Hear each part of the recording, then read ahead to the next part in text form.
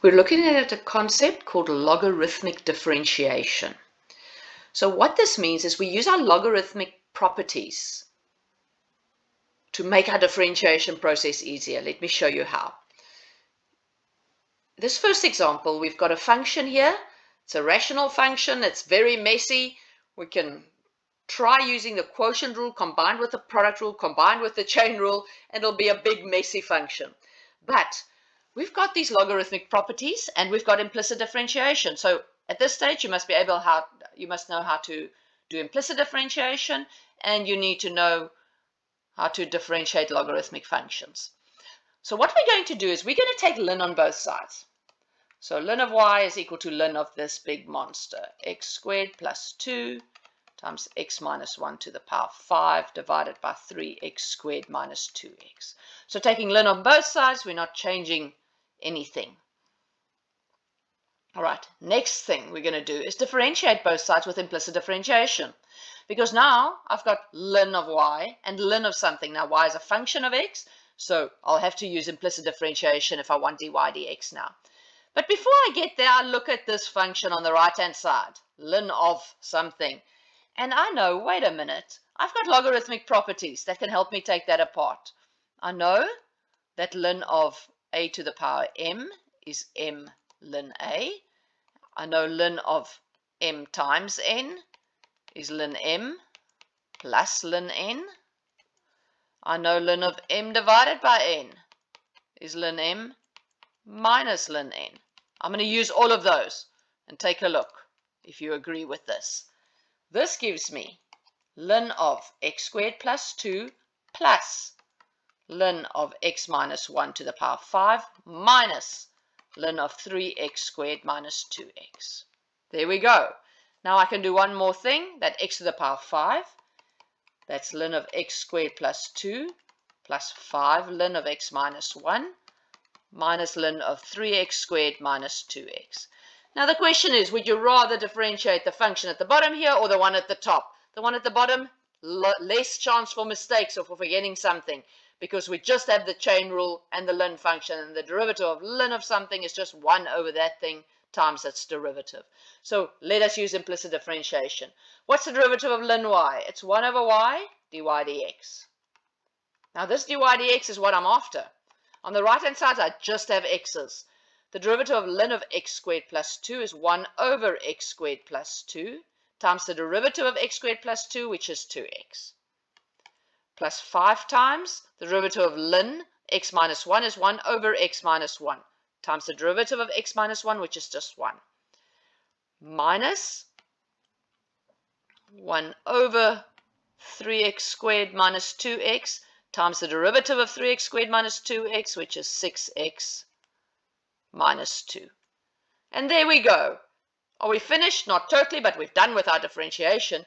Now we just need, now we just need dy dx. What is dy dx? Well, I must get rid of this 1 over y, so I'll multiply both sides by y.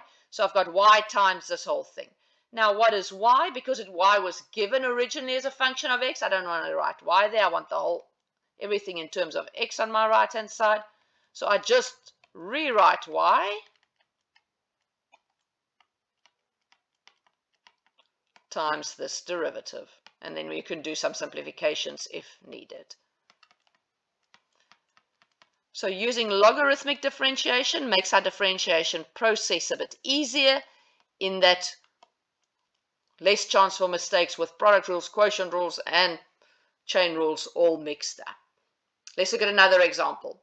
This one's going to go a little bit further. I've got the root of a function, so that means that function to the power of half. So ln of y is the same as ln of x plus 1 over x squared minus 2 to the power 4, x to the power 5, everything to the power of half. So again, my logarithmic laws, that tells me that's a half ln of x plus 1 over x squared minus 2 to the power 4 times x to the power 5. All right, now I'm going to do the next two steps in one, so pay attention. This is a half. The half applies to everything, so I've got the brackets. This numerator is ln of x plus 1 minus. Now, because there are the product of two things in the denominator, I'll have to minus both of them because they're both below the line. So I've got minus 4 ln of x squared minus 2. I took that exponent to the front as well. Minus 5 ln x. There we go. Now we can differentiate. The derivative of ln y with implicit differentiation is 1 over y dy dx. Half stays the same. We keep the constant out. Ln of x plus 1, the derivative is 1 over x plus 1. Minus 4 times the derivative of ln of x squared minus 2 is 1 over x squared minus 2 times the derivative of x squared, which is 2x. Minus 5 over x. The derivative of ln x is just 1 over x. Right. So we want dy dx alone on one side. Well, it's y times, so it's y, which is just that whole thing. We can rewrite. Times a half. And you can simplify this if you want. Not much to do. That's a 8x over x squared minus 2 minus 5 over x. And there we have it, logarithmic differentiation. So it makes our differentiation process easier. But wait, there are times where that's the only thing I can do. Let's look at the next function. Here's a weird one. X to the power x. And there's variations on this function, but it seems like a power function, but it seems like an exponential function, but it's neither. Because I've got a variable in my base and in my exponent. Now we don't have any rules, differentiation rules to fix this, to apply to a function that has variables in my base and in my exponent. I've sketched this graph for x values greater than 0, so you can just see what it actually looks like, how it behaves. But you can imagine as x gets bigger, x to the power x is just going to grow very fast. But where x is between 0 and 1 is where it behaves interestingly. All right, so here we have to use logarithmic differentiation. So let's take a look. Ln of y is equal to ln of x to the power x. Now we can use our log laws, and that's x times ln x. And now we can use our implicit differentiation. So the left-hand side is 1 over y dy dx. My right-hand side, I've now got a product rule. The first one times the derivative of the second plus the derivative of the first times the second.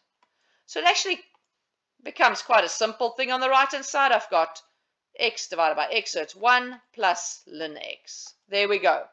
So what is dy dx? It's y times this function. So it's x to the power x times 1 plus ln x. So this is an occasion where logarithmic differentiation is really our only way out. We don't have differentiation rules that we can apply to that. So we use logarithmic differentiation to get us there.